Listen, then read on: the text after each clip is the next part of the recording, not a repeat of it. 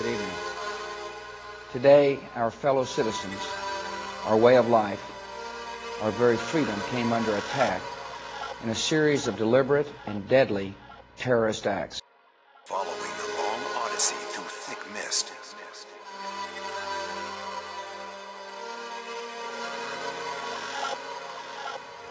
we landed one morning on a dead, barren coast.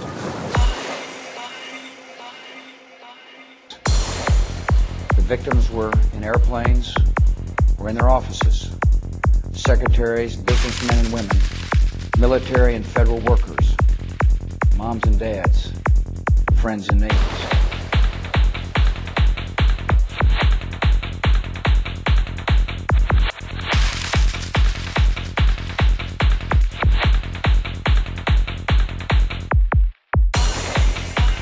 Thousands of lives were suddenly ended by evil, despicable acts of terror. The pictures of airplanes flying into buildings, fires burning, huge structures collapsing, have filled us with disbelief, terrible sadness, and a quiet, unyielding anger.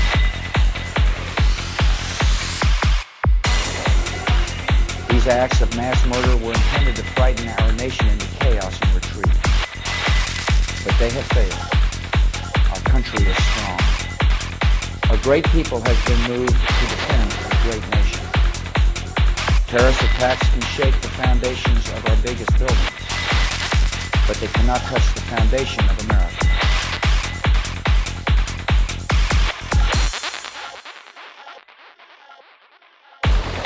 These acts shatter steel, but they cannot dent the steel of American resolve. America was targeted for attack because we're the brightest beacon for freedom and opportunity in the world, and no one will keep that light from shining.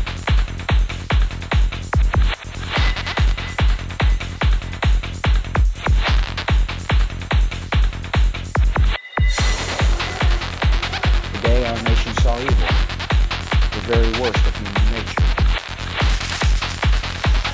and we responded with the best of America.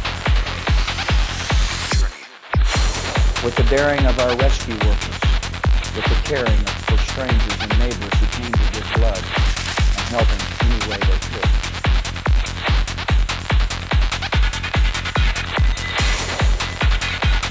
Immediately following the first attack, I implemented our government's emergency response plan.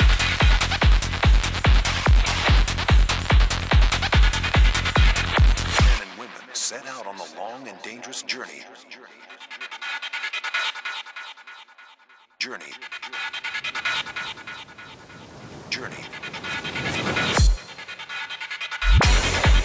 Our military is powerful and is prepared. Our emergency teams are working in New York City and Washington, D.C. to help with local rescue efforts. Our first priority is to get help to those who have been injured and to take every precaution to protect our citizens at home and around the world from further attacks. The functions of our government continue without interruption. Federal agencies in Washington which had to be evacuated today are reopening for essential personnel tonight and will be open for business tomorrow.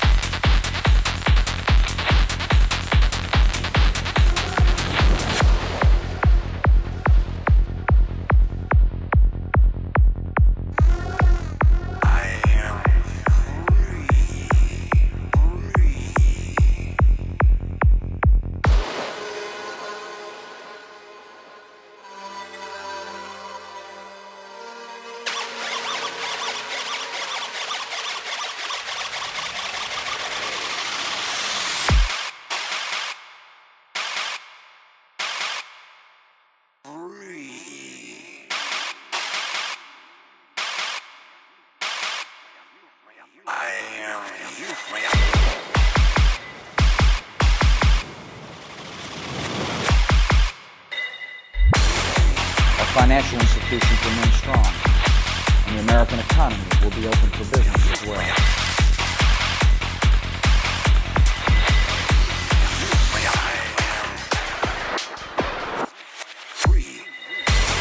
The search is underway for those who are behind these evil acts. I've directed the full resources of our intelligence and law enforcement community to find those responsible and to bring them to justice.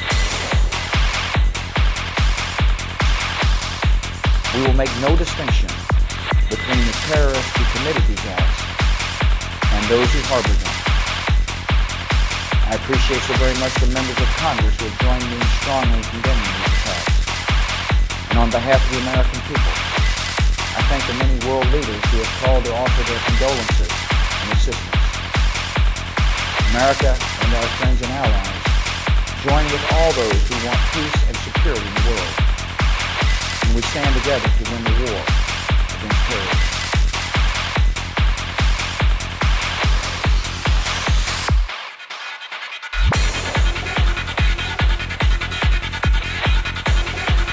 Tonight I ask for your prayers for all those who grieve, for the children whose worlds have been shattered, for all whose sense of safety and security has been threatened. And I pray they will be comforted by a power greater than any of us, spoken through the ages in Psalm 23. Even though I walk through the valley of the shadow of death, I fear no evil, for you are with me. This is a day when all Americans from every walk of life unite in our resolve for justice and peace. America has stood down many enemies before, and we will do so this time. None of us will ever forget this day. Yet we go forward to defend truth and all that is good and just in our world. Thank you. Good night, and God bless America.